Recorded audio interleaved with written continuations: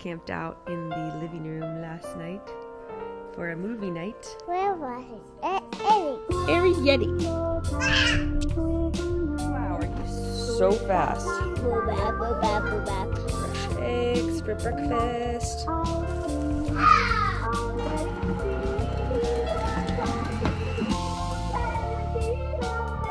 That's very cute, Ma.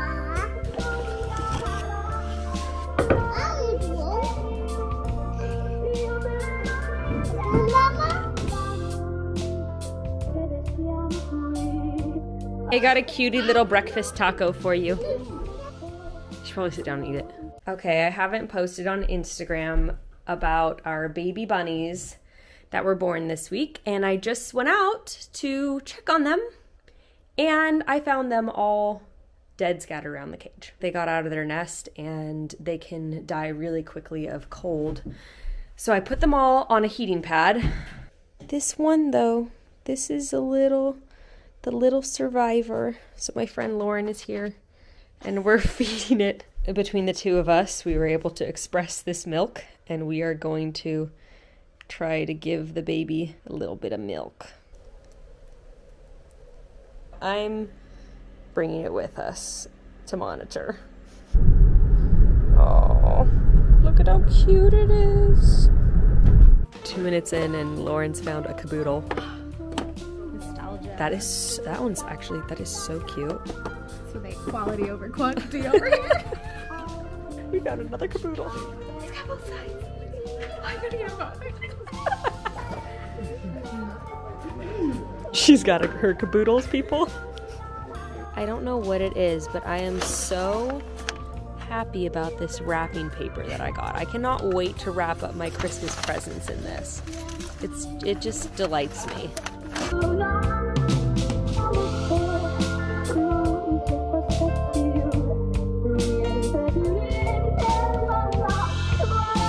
House is a little chaotic right now, but we are heading. What is this thing called, Gray? I have no idea what it's called actually. It's all vintage, Like all upcycled. or like upcycled stuff where they're like create their own pieces from unused fabrics, or they're curating. A lot of it's like old streetwear. Cool. Frank!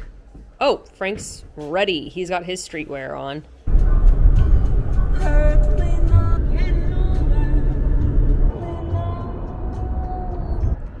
Made it to downtown LA. Ruth, that's not too spicy? Do you like it? You're crazy, girl. I think we're ready.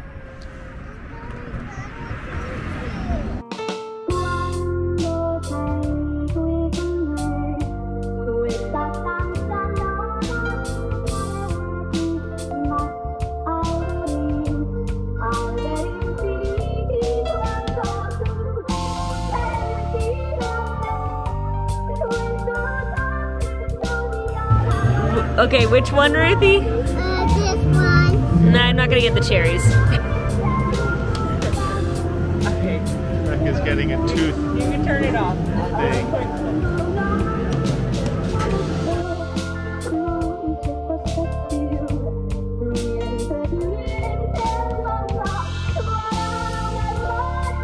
As Ruth would say, that's so cutie.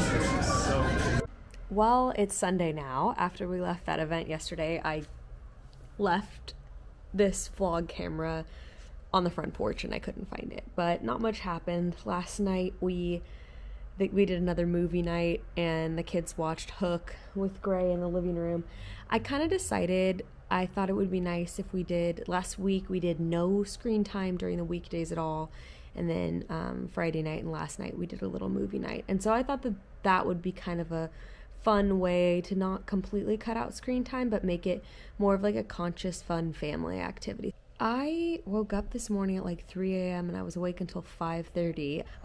But I was just thinking a lot about our rabbit situation, and I just kind of wanted to clarify that before people think we're freaking bunny neglectors or something. Essentially what happened was our mother rabbit gave birth to 9 kits.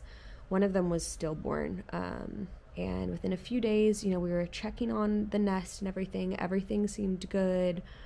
And the other night, so they were only 3 or 4 days old, I guess.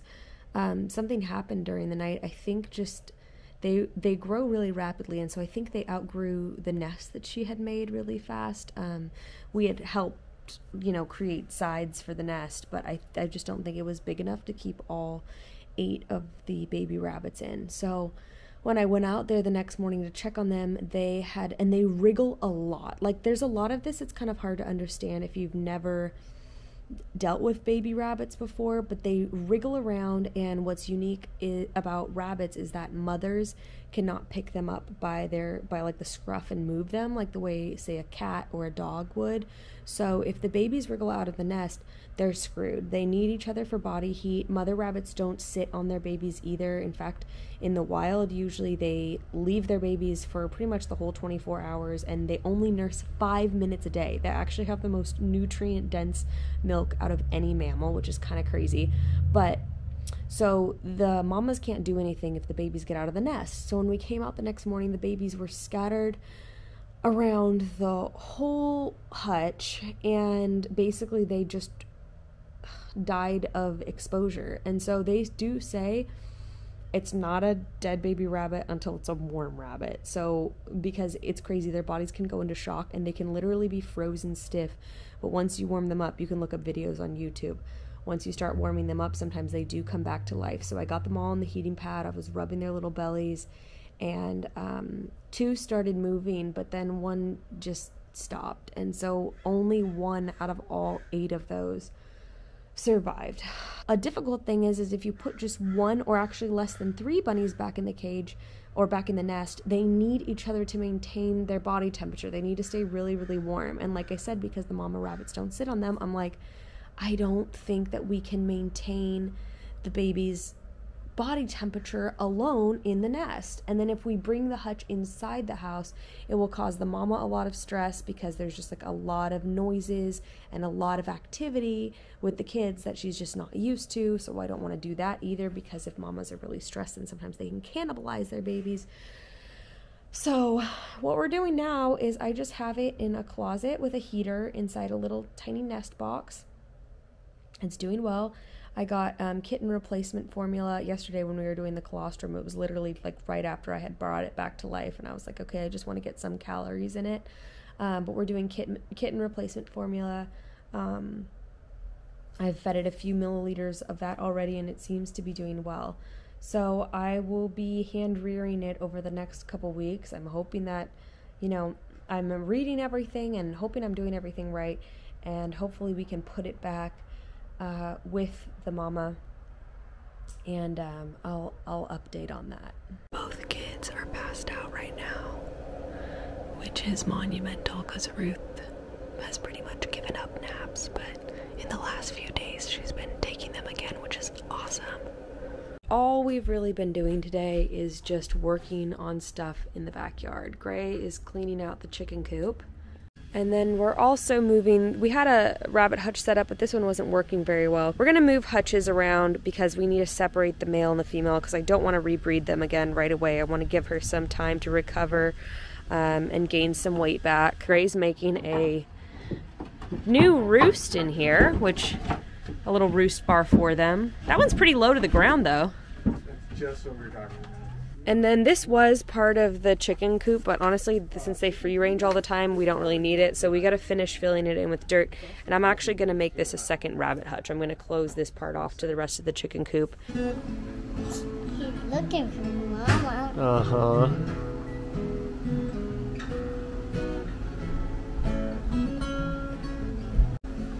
Frank, has anyone ever told you you look like a young mom years ago?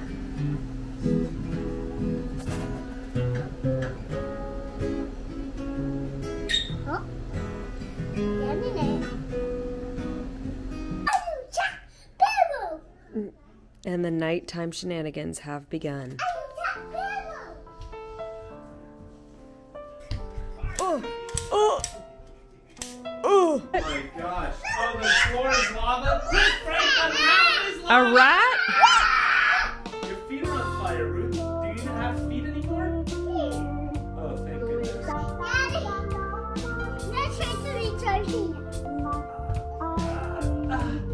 Oh, I'm gonna fall into the lava!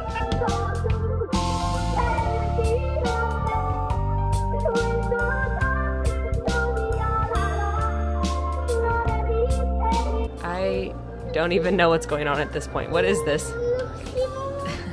Pirate. Oh, that's how pirates wear it. It's a Spider-Man do-rag. Go. Hat. Your pirate hat? Huh. No. I fell asleep at like 8:30 last night, so I did not wrap up that vlog. Can I clear something up real quick? On the last vlog, right, people were like saying that I was cutting you off and editing you out. Can I just say that you gave your full permission because you were kind of in a mood about... I should be cut off sometimes. He was in a mood about certain people and certain situations, and we were watching it together, and he was like... Ew. You clip that. Now, the Lord of the Rings one, I was just messing with him. Guys! We're trying to vlog here! Anyway, he gave me full permission on that. Don't worry, I promise I will include Gray's rants next time. In fact, Grayson, there are people saying that you are anti-Semitic because you said that the Prince of Egypt was Zionist propaganda. Maybe That's not anti-Semitic. Okay, well, maybe we should clear that up on the next Q&A. Okay. On that note, thank you for watching, everyone. Say thank you for watching. Thank you, everybody.